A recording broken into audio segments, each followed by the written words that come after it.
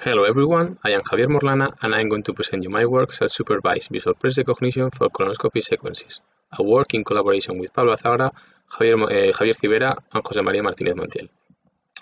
Colonoscopies work usually with the camera as the only sensor, and they present low level of robotization as a deep understanding of the images is needed in order to navigate autonomously in the colon.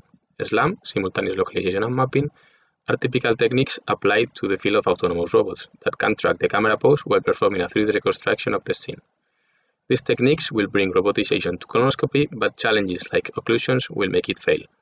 In this context, VPR techniques, visual press recognition, are essential, as it enables from failure recovery.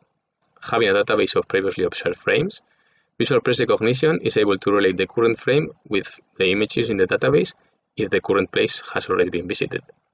In the example of the figure, after the system gets occluded, the VPR module is able to relate the next frame with the past frames already seen in the sequence. Thanks to that, SLAM can continue with the reconstruction.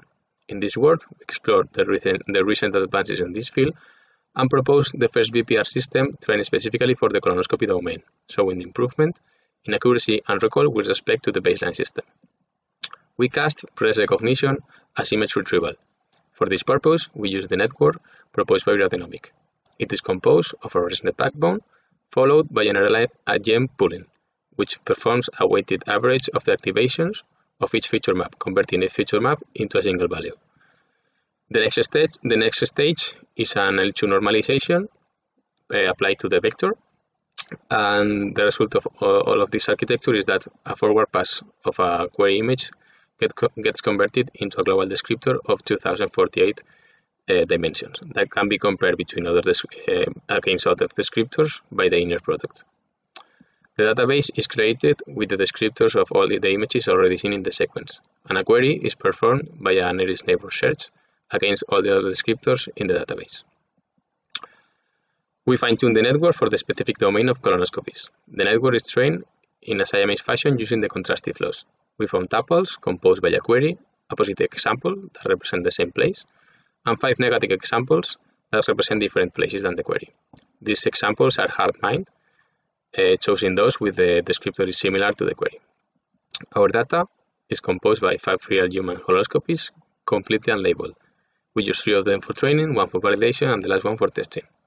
Manual labeling of those sequences is an expensive task, so we need a tool for generate our ground truth.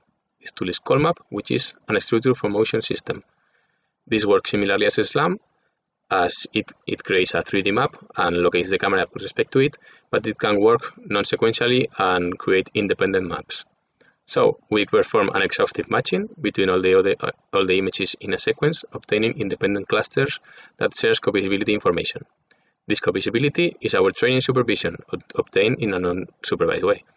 For every query, the positive example is another image from the same cluster than the query that shares at least one 3D point with the query. The negative examples are hard-mined from clusters different than the query, but belonging to the same sequence. To validate our approach, we perform 2 kinds of experiments. The first is a non-sequential press recognition experiment, similar to image retrieval. We evaluate it quantitatively with the mean average precision and the recall at n. We compare against the original model trained in cities and landmarks. In this experiment, we treat the whole sequence as a database, and we perform a search for every image. The goal is to retrieve images that represent the same place than the query, no matter what if they are before or after than the query. In this case, the mean average precision improved by 30% with respect to the baseline. For the recall at n, we use an interframe threshold parameter called d that prevents the frame closer than d to be evaluated. That prevents trivial frames to be evaluated. We observe that our system outperforms the baseline, especially in the case that d is high, showing that our system can retrieve frames far from the query. The second experiment is a sequential one. We grow the database as the sequence is being explored and only allows the system to retrieve past frames, as we would do if we were doing SLAM.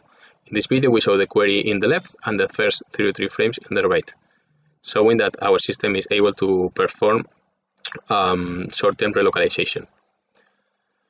The D parameter is shown here, showing that these frames are close from the query, but when the sequence revisits the place, The system is able to perform loop closure from frames like 4 minutes ago.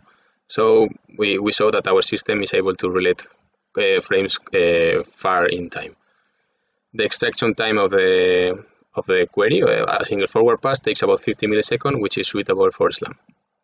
Our conclusion for these works are threefold. Firstly, we saw that our fine-tuning improves our metrics, showing the benefits of the approach. Secondly, we saw that SFN can level places in colonoscopies. And lastly, we conclude that this method can give good candidates for the localization of colonoscopic SLAM. As future work, we consider 2 lines of research. The first one is to take advantage of the intermediate representation of the network to perform re-ranking. And the second line comprises the use of 3D geometry and camera poses for positive example selection. Thank you for your attention.